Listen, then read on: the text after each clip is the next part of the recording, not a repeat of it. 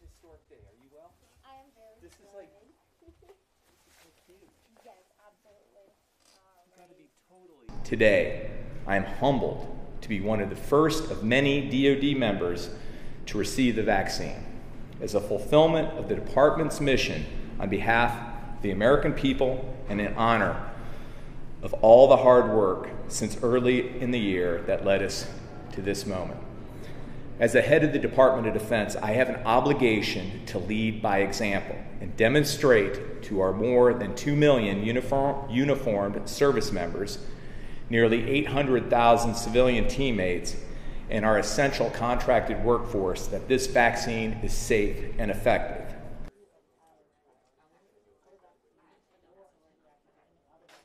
Thanks to the Department of Defense's precision logistics, the first shipments of vaccines are arriving securely at hundreds of distribution sites around the country as we speak.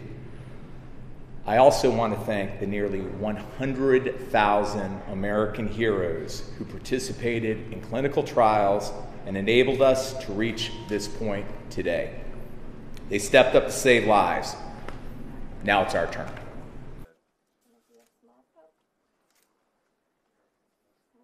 No, that's it? That's it. Oh, come on. That didn't hurt at all. You're a master, man. Thank you. That was really, yeah, I feel. They're professionals, sir. Oh, I know they